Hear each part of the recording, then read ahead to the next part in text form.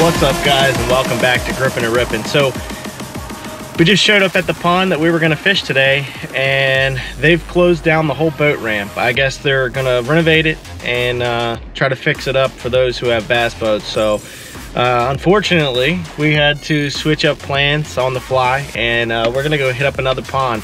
I've fished it before. I haven't had much luck here at this pond, but today we're going to change that. I got a brand new rod and reel today. Super excited to try that out today. The reel is a Lew's Speed Spool 2 SLP, and the rod is going to be a TPX speed stick. Hoping to catch and hook up on something big with that. But I am going to throw a weedless jig with a, we'll go with a Fluke trailer probably, and got a rattling jig. So try to make a little bit of sound, attract something over there to it, and hook up today with it. So we're gonna head over to the other spot, launch this kayak, get out there in the middle of the pond, and we're gonna hook up with some fish today.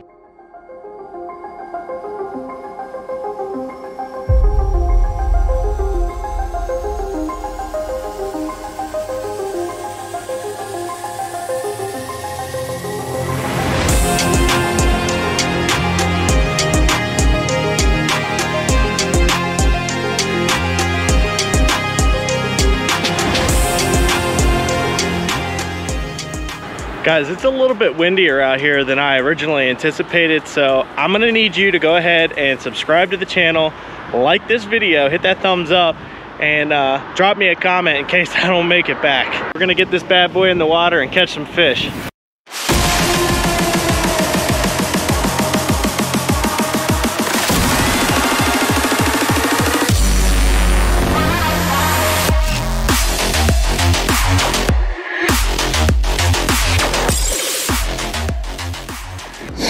All right, here we go with the new rod.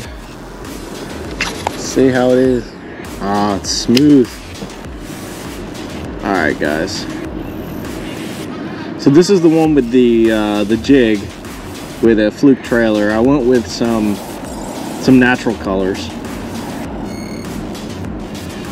It's pretty deep out here. I just dropped the anchor down, and I think we're sitting at like maybe 10 to 12 feet at this spot. Last time I was out here, I don't remember it being that deep. So I don't know if the water level's pretty high right now or what.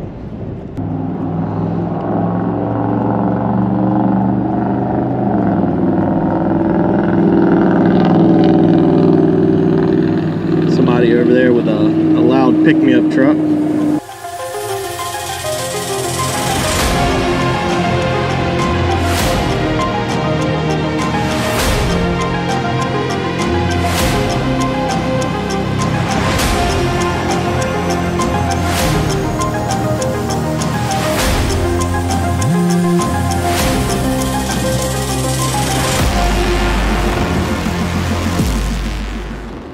It's pretty sunny out here, so we might have some fish moving into a little bit shallower water. It's actually still really deep where I'm at. I think I'm still in about 6 to 8 foot of water. And when I say really deep, that's pretty deep for around here. I understand a lot of you guys might have some pretty deep water, but for us to get in a 10-foot pond is actually pretty daggone deep around here. So it's like 50 degrees out here today. It has been 50 for the last 2 days. And last time I came out, after a string of a couple warm days, we were able to get lucky and get hooked up on some fish. So I'm actually pretty hopeful for today. And found a spot over here in the corner where the wind's not too bad. So we should be able to sit here for a little bit and try to get on some fish.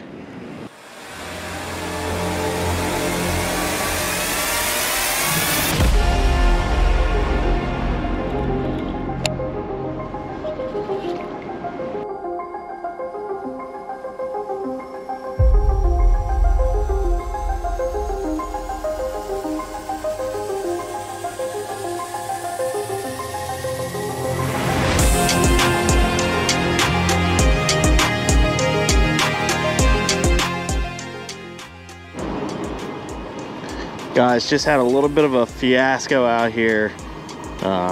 Chain pickerel came up, snapped me off on the Wacky rig. So I throw the jig back in, and less than 2 feet from the boat, it comes up, jumps out of the water, and grabs a hold of it. I'm not even gonna lie, it scared me. It came out of the water like 2 feet from the boat. Scared me a bit, and I got all hung up on all these trees over here. I don't know if you guys can see all this structure, but I've seen a lot of movement over here. So we're gonna hang out here for a few minutes and see if we can pull some of these fish off.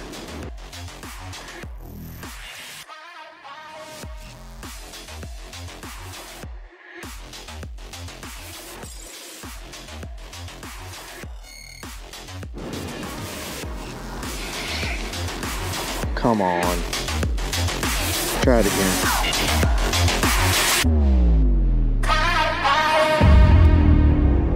Take it again.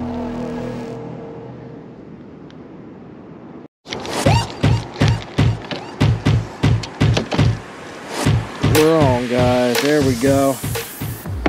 Alright, let's get this rod over there. Got ourselves a decent sized bass.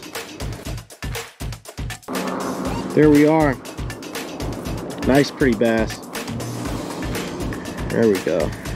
That's what I'm talking about, guys. Been out here for probably 2 hours now, and not having much luck at all. And then this guy comes out of nowhere. Awesome.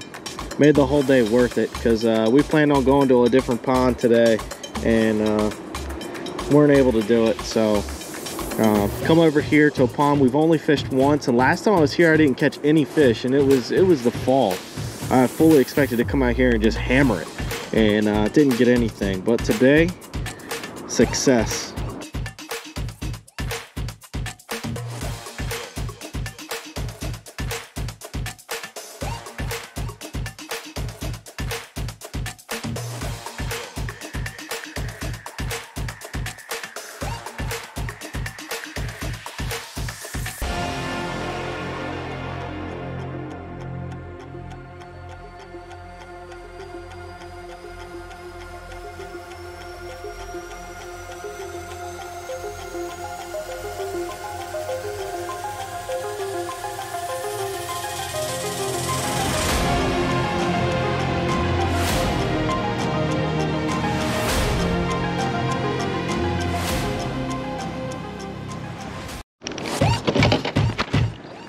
We're on, guys. Got another one. Another good one.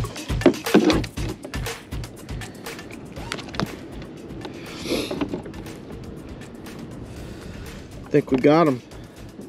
This one's a lot lighter color. There we go. So again with the Wacky rig, I've just been slow playing it off the bottom, kind of letting it sit for 3-4 seconds at a time, then twitching it, letting it sit another 3 or 4 seconds, and then it seems to be doing the trick. We've been over here for maybe 5 minutes, and we've caught 2 nice sized bass at this point. So I'm excited. I'm gonna stick it out for another 15-20 minutes, guys. I'm freezing out here. I did not come prepared for this wind, and it's been throwing me across the pond all day, and like I said, this is what we're after, and now I'm excited. So let's get this one back in the water, and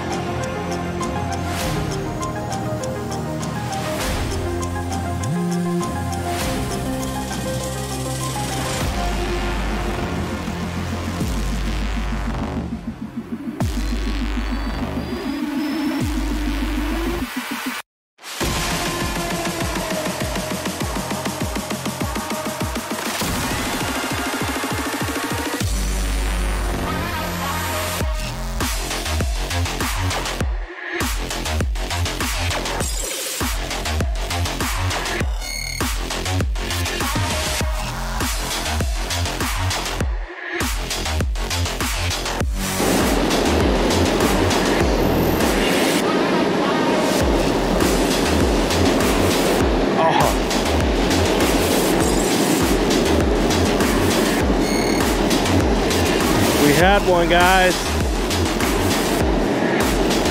Dangle it down here a little bit more, see if he'll take it again.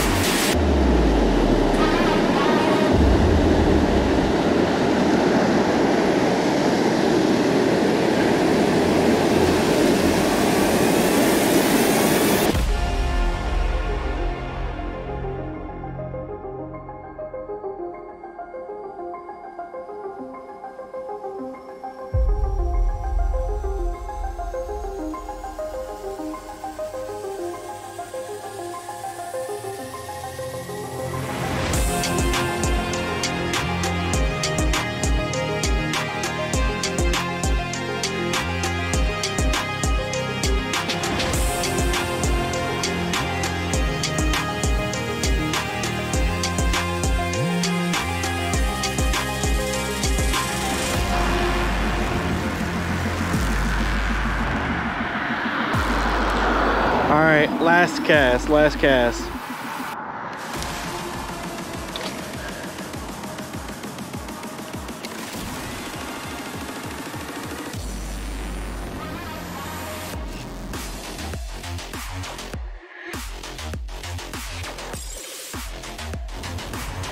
guys, last cast of the day, like I said, GoPro died, and guess what? We're hooked up.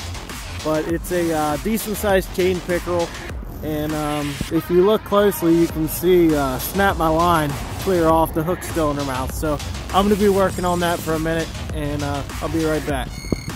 Alright, so good way to end the day. That is a nice chain pickerel. I don't know if you guys can tell how big it is, but I'd say she's probably 18 inches long. So I'm happy with that, and a fish is a fish, guys. Get a nice little release on this girl. She's definitely trying to get away. There we go. There we go.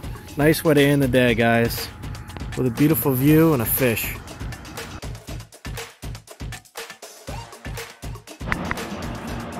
One thing I want to ask you guys right off the bat, anybody else that makes videos, just tell me what you do about these GoPro batteries, because I tell you what happened. I mean, I hooked up on multiple fish today, and we missed the hook sets because GoPro battery's dying.